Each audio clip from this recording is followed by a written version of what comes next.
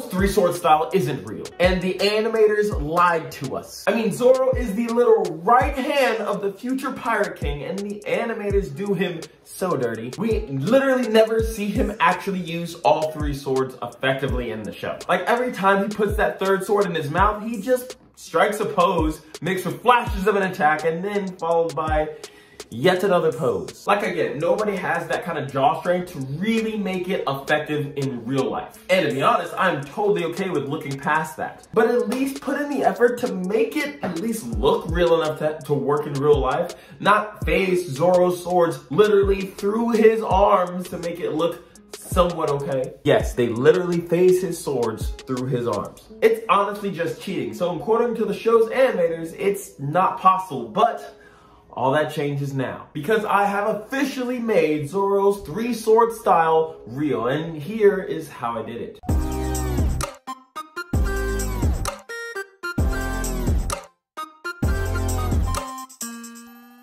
What's up, guys? It's the only ninja wearing aviators and a superhero hat, and welcome to the Modern Ninja. And before we jump into it, I just want to define exactly what I mean by three-sword style being real. Because I know a ton of you martial artists, keyboard warriors are already typing in the comments about how that wouldn't be effective. And I know, I agree with you. It's not effective. I don't think it's an effective way to fight in real life at all. However, before recently, I didn't even think it was possible to simulate correctly. And when I say it's real, I mean it's finally possible to perform in real life, like in physical Earth, like without using any CGI or special effects. So yes, you're correct. No one in their right mind would ever fight someone with a sword in their mouth. But someone like, you know, a movie or a Netflix TV show might be able to use this, wink wink, nudge nudge, Netflix, to make a realistic version of Zoro's three-sword style. Now that we got that out of the way, in order to recreate three-sword style, you first have to master single and double swords. Like, I'm serious, you have to have a mastery understanding of how exactly to use both types of swordplay with single and double. It really comes down to just building that muscle memory so you can do those things without really thinking about it. Like, you have to know exactly how it all works. The length of your blade, the balance of your sword, the weight, the blade alignment, the body mechanics, and so much more has to be practically automated. And if you want me to do a full in-depth video on how to master single and double sword, I totally can. But because so much actually goes into it, we would be literally here for hours in this video, and this video is long enough, so I don't want to do that now. So we're gonna just assume that you either already know all of this, have taken my private Zoom lessons, plug, and I've been able to learn it, or just don't care. And then we have to start preparing our body for the third sword. You're going to need a strong jaw and strong neck muscles. For the jaw, I suggest chewing gum. And honestly, I suggest chewing a lot of it. That's honestly the best way I can think of to work on your jaw strength. But for your neck muscles, there's a lot more options. You start by laying on your back with your feet flat on the ground, and then rock all your weight towards your head and lift your back off of the ground. Then walk circles around your head. This will be challenging at first, but will develop very strong neck and shoulder muscles.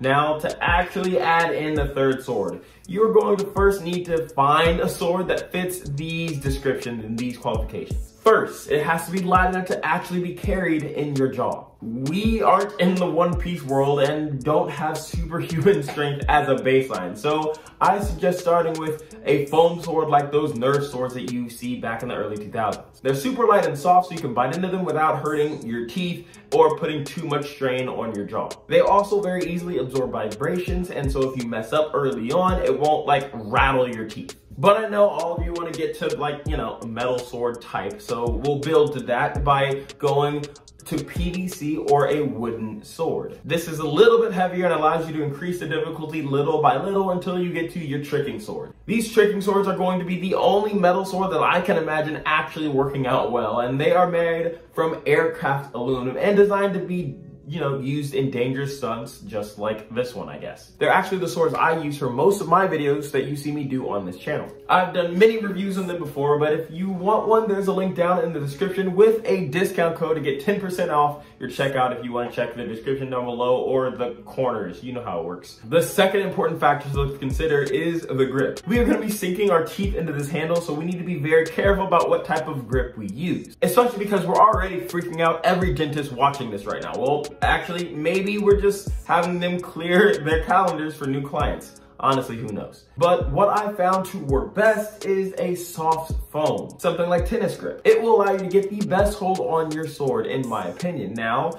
with grip, it does have a lot of opinions and preferences, and yours might be different than mine, but my main goal is that you don't want it sliding around while it's in your mouth. Like, you really don't want it to move positions. You want it to be in place solidly. It will cause you to mess up when you're doing the full 3-sword style, and spoiler alert, mess ups hurt a lot. And of course, for obvious reasons, don't be dumb and try to use a sharp blade of any type. That's asking to maim yourself or worse. Like, your neck is literally right there, so please be safe. Now that we have our 3rd sword, how exactly do we hold it? In your mouth, obviously. Hey, phrasing!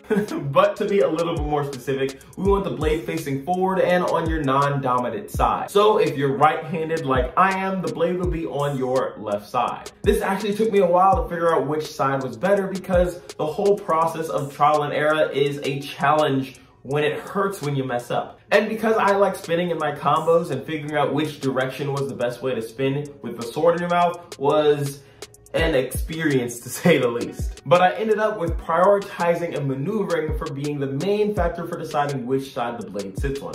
When you start with your 2 swords, you'll need to maneuver around your 3rd blade very often. And for me, the more dominant hand is used way more for challenging, maneuvers than the left hand is. And so since I don't have to move my hand as much, I want the blade on that side. Then we get to the fun stuff, the actual 3-sword style. For this video, I'm going to assume you're right-handed and the blade is on your left side. So if you want to switch it for yourself, if you're a lefty, that's fine. First, you're going to have to learn the 2 different base types of moves with your 3rd sword. Now, there are 2 types of moves, the slashes and the stabs. And the slashes also double as blocks. But your stab is hitting the top of the blade into your opponent, like a stab. Swinging your head to the left makes your base stab. And you can modify this stab by the different angles your head is at. Tilting your head to the right creates an upward stab, and tilting your head to the left creates a downward stab. And slashes will be cuts with the blade of the sword instead. You can do the base slash by sharply turning your head to the right and slightly pulling back to enhance the cut. And then tilting your head to the right makes your slash downward, and tilting your head to the left makes your slash upward. And that, for the most part, is pretty straightforward, honestly. It didn't take me long to figure all that out once I had the sword in my mouth.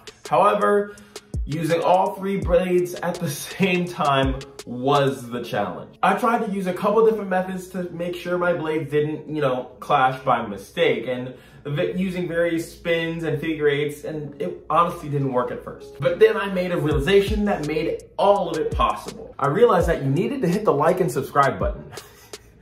Not really, but I feel like that was a pretty good way to bring it up. So, go on. But for real, I realized that I needed to think and move on 3 separate spatial planes, and it's easiest to think of like this. When using 3-sword style, there are also 3 planes of existence that your blades can be in at any given time. The first is in front of your face, basically everything from your nose going forward. The second is in line with your ear, everything in between your nose and the back of your head going in every direction. And the third is everything behind your head. And to be successful at 3-sword style, you have to follow this rule. Only one sword can be in line with your ear for any long period of time. And that sword is the 3rd sword. It's sitting in your mouth stationary, so it can't enter the 1st or 3rd plane. And with your other 2 swords, they can share a plane or each be on different planes, but never spending significant time in the 2nd plane unless passing through. And after figuring that out, I was finally able to make my first successful 3-sword combo.